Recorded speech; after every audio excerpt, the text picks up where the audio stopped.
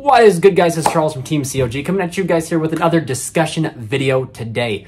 So if you guys don't know, ScareClaws just got released, and I've heard a lot of talk about these guys. Like, I've heard a lot of discussion, like the Link 3 is solid.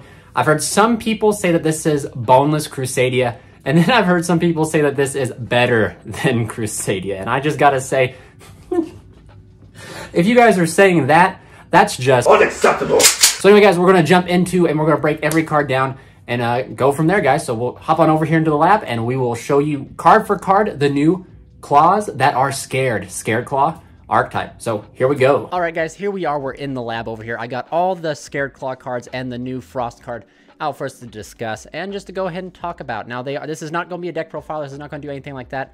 I feel like in this time of like COVID, where everybody's already like struggling to get have IRL play due to the virus and stuff like that, I feel like people are getting sick of Ignis, Dueling Book, and like YuGIOh Mega and all like this type of content. And it's, to me, the game was meant to be played live. So until I get these physical cards in my hand, will I bring you guys a profile? But anyway, just go ahead and clarify for all my fans out there, this deck is not the best. It's not better than Crusadia. That is just, that's just funny. Funny for people to think that. Now, can it get future support to make it better? Of course, that's always like open. This is the first wave of support, and I believe we're going into a new storyline because of the Frost card and lore and stuff like that. However, we'll just have to wait and see. However, I do recommend, as soon as this card right here drops, this right here, Visa equals Starfrost. Once this card here drops, I do recommend everybody picking up a playset of this card, because I believe the theme or the lore behind this is this guy is going to other galaxies and trying to conquer them. So I believe that this guy will be, as you guys can see, and it doesn't have anything to do with ScareClaw, but a lot of the ScareClaw cards work with him. So that kind of hints that other future archetypes will probably work with Starfrost here too. So Starfrost. I don't know why I call it Starfrost. Staffrost in the future. So just, if you guys don't want ScareClaw, go ahead and pick up this guy just so in case if they do release future archetypes based around this guy, you already have your 3 copies. But we'll go ahead and talk about him last here. We'll put him over here. But we'll go ahead and talk about this guy right here. ScareClaw Reichhardt. This card says you can special summon this card from your hand to your main monster zone in a column or of a ScareClaw monster you control or its adjacent column. So you get to do like this cool thing with Mech Knights, but also adjacent columns too. So it gives you more special summon capabilities.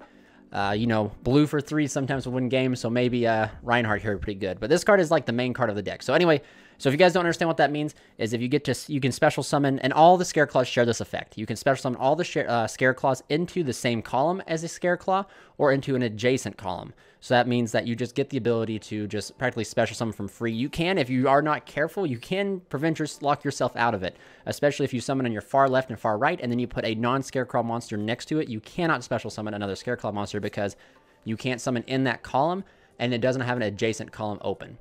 But anyway, if this card is normaled or special summoned, you can add 1 ScareClaw spell or trap from your deck to your hand. Then if 3 or more defense position monsters are on the field, draw a card. This does not include just yours. It's also your opponent's. So if your opponent goes ham sandwich on their side, spoiler, the Link 3 turns everything to defense. During your turn, when you normal this guy, you will be able to draw a search and draw a card. So Lithium was calling this card a Engage 2.0, and I think that's incorrect because this card requires a lot more setup and it's harder to get 3 monsters in defense position than it is to get 3 spells in the grave. But for the most part, I would say it's more like a Engage 4.0. It does almost the same thing Engage does. It gives you that +1, but the setup is a little bit harder to get to. But he is the main boss monster, or not really the boss monster. He's the main deck monster. Like, I don't know how to put it. He is the best main deck monster we got. That's just, we won't even go around there. Best main deck monster we have. Next, we have a ScareClaw Akura.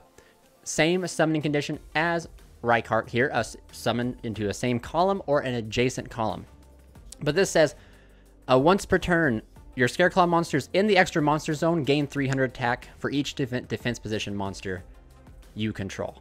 Okay, so any ScareClaw monster in the extra monster zone will get that 300 boost for each defense. So it kind of makes it, you know, kind of the ScareClaw Link 3 starts to get pretty big here. We do have, which I want to call Verone, the good dog here.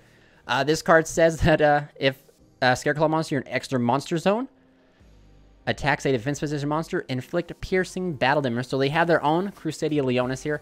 And I guess I can arguably see how these guys correspond with Crusadia. very much so now after rereading the cards to you guys live, or not really live, but rereading them again to you guys, make this video. I see it pretty well. Like, I can see how people would say, like, these are the next Crusadia. I wouldn't say these are the next, because next means they put away the old. I would say this is another archetype theme with this almost similar mechanics to Crusadia. It sounds like, but you can see it has like a little bit of both, like Crusadia because of the extra deck monster, and then like columns and adjacent mech knights. It's pretty cool. The more I read it, the more I see it. Okay, so this guy gives you guys piercing, which is really good. Move over here to whatever this guy is. We're going to Astra here, ScareClaw Astra. This says that a ScareClaw monster in your extra monster can attack a number of times each battle phase up to the number of defense position ScareClaw monsters with different names. So this right here is going to be your big beat hitter. Since they don't have like a Crusadia Maximus that lets you do double battle damage and whack just once, because that's one thing I'd say that Crusadia has over this so far is we don't have to hit multiple times. We just got to hit once. And so that's what this allows us to do. So you have a Piercer here. You have the ability to gain 300 additional attack for each defense position monster you have. And then you have this guy who lets you make multiple attacks. So that's pretty good. That kind of goes around the deck's gimmick and the deck's win condition coming up. ScareClaw Nova, if you guys can't see here, there's Starfrost in the artwork. But this says target one ScareClaw monster or one Starfrost in your graveyard. Special summon into defense position. If a ScareClaw Link monster you control be destroyed by battle or card effect, you can banish this card from your graveyard instead. So they get a Crusadia Arborea in a sense, which is really good. But this is what I'm talking about. This is the theme with the Starfrost card. So like Starfrost has not been listed in any names except for the ScareClaw Nova so far. So this right here is a Surgical Monster Reborn, which allows you to protect your Link 3 from destruction by battle or card effect, which is pretty solid. Going on here to this card does not have ScareClaw in the name, but this card, and forgive me for trying to, Lithophobia, the Wanton and Willful World of Desire. So I believe we will get more field spells like this that revolve around Starfrost and him going to his different worlds, his different realms. There's another spell out there called like the Nuclear Planet, which is a pun on Nuclear Planet, but a Nuclear Planet that has a similar effect to what Starfrost has. And if you look in the artwork of Starfrost here, you see the background of Nuclear World. Anyway, when this card is activated, you can add one ScareClaw monster or one Starfrost monster from your deck to your hand. Monsters your opponent control lose 100 attack and defense for each defense position monster on the field. If 3 or more defense position monsters are on the field, you can target one card your opponent controls, destroy it. You can only use this effect of Lithophobia, the Walton Willful World of Desire, once per turn. You can only activate one once per turn. So right now, guys, we get a invoked, what do you call it? Magical Meltdown that on activation grabs us any ScareClaw or Frost monster. And then on top of that, it reduces attack value, which is pretty good considering like what the attack wants to do. 100 isn't too big in the grand scheme of things, but it can add up. And then we have a, what's that, light stage-like effect. If you can control 3 cards, 3 defense position monsters, this card can already destroy 1 card, not spell or trap, any card. Pop, bam, there you go. That's pretty good for a field spell. I'm really not going to lie. That is pretty solid for a field spell. Okay, so now moving on. ScareClaw Alternative. So this is a trap. Tribute 3 ScareClaw monsters your opponent controls. Or excuse me. Tribute 3 ScareClaw monsters. That's cost. Okay. Your opponent can only special summon monsters in defense position for the rest of this turn. During your turn, you can banish this card from your graveyard, then inflict 100 damage to your opponent for each defense position monsters on the field. So I'm getting like a mix between Crusadia and a mix between Super Heavy Samurai that lets you attack while in defense. But I don't know if we'll get, I can't remember if there's a card that comes up with that moving forward. So this card's okay. If you guys don't know what the big Link monster does, it draws on defense with this monster. So this card's all right. I don't know if you'll actually play this card or not. Maybe a 1 of, probably a 0 if you ask me. You know, depending, you know, future support might say different. Now this card, ScareClaw Splash. This card is really cool. Frost is whooping up on Reinhardt here. Once per turn, you can target one ScareClaw or Frost monster you control. Starfrost monster you control.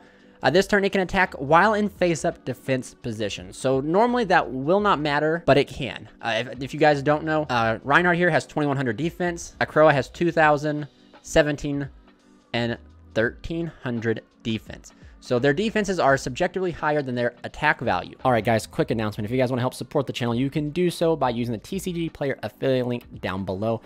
Using that link will give a little bit of kickback to the channel, costing you nothing extra while helping to support the Crusade, am I right? And then if you guys also want to help support the channel, check out the Imperium Duelist link down below. Using the code TEAMCOG10 will give you 10% off your orders at checkout, and I'm a huge supporter of their products, from their deck boxes to their dice to their sleeves to their mats to everything. I've just been a huge advocate for their products for quite some time. Finally, if you guys want to support the channel, you can do so by becoming a member, get access to member-only perks and rewards. Every live stream that we do gets uploaded for members only after the live stream is over with, and you get access to custom emotes and just, you know, become part of a wholesome family. But anyway, guys, back to the video. Now, that is very interesting, except for, I think, Frost here. Frost has 2100 attack. So, but this card right here lets you attack, lets all these guys attack, and unlike Crusadia monsters, where whatever like it points to can attack, these ScareClaws can still attack, but they're always going to be in defense. So this card allows you to poke for additional damage with your defense position ScareClaw monsters, but that's okay. That's a good effect. I'll give you that. But if it does apply its attack or defense, whichever is higher, for damage calculation. So there you go. So you get to apply, which really, as I just read through all of them. Most of them, all of them have, all the ScareClaws at least have higher defense than you attack value, except for Frost. So Frost can attack in defense and then apply its attack, that's pretty cool. When your opponent activates a card or effect while you control a ScareClaw monster in your extra monster zone, you can send this face-up card from the spell and trap zone to the graveyard, negate that effect. So the deck gets a Solemn Judgment-like card by just controlling the Link 3. I believe that they need to get a Link 2 or a Link 1. I think a Link 1 is more probable, because we'll get there to the Link 3 in a second, but a Link 1 would be really good. And now we'll go ahead and read Starfrost, which is probably my favorite card in the entire theme so far. If this card is in your hand, you can target one face-up monster you control with a different type and attribute than this card. And if you do, special summon this card. You can only use the effect of Visa Starfrost once per turn, and when this card destroys an opponent's monster by battle, you can make this card gain attack equal to half the destroyed monster's original attack or defense, whichever is higher. This, like I said, leads me to believe there's going to be more archetypes revolving around this guy. I don't know if he will eventually ever get his own archetype. I mean, look at Albaz. Albaz was kind of like a revolving theme around the Dogmatica, the Tri-Brigade, and they ended up giving him kind of like his own theme to follow. So we might see that in the future. I do not know. I hope, now just because I'm biased, or based as the community calls it, I would love to see a knight-like archetype, or a warrior-like archetype, or a dragon-like archetype. I know people are tired of dragons, but it'd be kind of cool that this guy works with. He is a level 6 tuner. That is insane. So it allows for easy synchro summoning into Baron. This guy and this guy, or Reinhardt plus this guy equals Baron. You can synchro into 9s, Crocosaur, Shinshin. This guy is really interesting, and the fact that he can special summon out of his hand, that's pretty cool. Okay, guys, now, here we go. ScareClaw, call me on the, ScareClaw Trick Heart.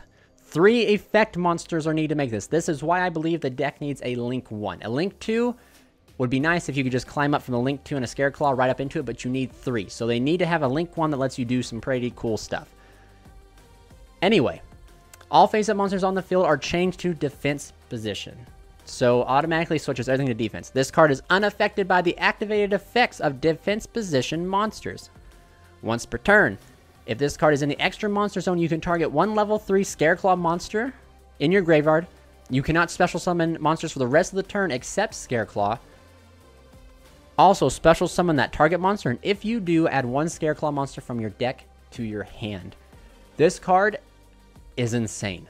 I think the requirement for 3 effect monsters is kind of steep considering the archetype itself currently, but that might change in the future when they get more support. But this card is literally a Towers-like card. No lie, no cap. If you are going to play this is why I do not believe this deck is like Crusadia. This deck is going to be defend Trickheart to the greatest potential that you can. You already have a Avermax-like effect in a Link 4. Right? Or in Link 3, you have an Avermax-like effect. So this card already says that any card on that comes out gets turned to defense. Okay? And then it says it's unaffected by defense position monsters. Sweet. So that means no monster effect is going to be able to hurt this guy unless they Link Summon. Which can happen. I mean, hands down, it can happen because Link Summoning is a prominent, unless, they're playing Sword Soul. But, most decks have a Link Summon. They either have an Access Code package or something. Now, it says that, again, the ability to reborn one of your level 3 ScareClaws, like this guy here, You reborn it. Then you get to add this guy, Reinhardt here, or Reichardt. You get to do this. He gets 300 attack for every single monster in defense. Special summon this guy. This guy then allows you to search out the trap. And again, if there's 3 or more defense position monsters on the field when you bring him out, you draw a card. Then if you are good at the game and you open Starfrost here, you can use Starfrost to tribute the level 3 you summon and then make Baron de Fleur on top of having the Omni Negate trap. That is insane. Crazy. But that's all the cards they have released so far, and this is just kind of my like slight review of it. What do you guys think? Comment down below. Let me know what you guys think of this archetype. I feel like it needs a little bit more.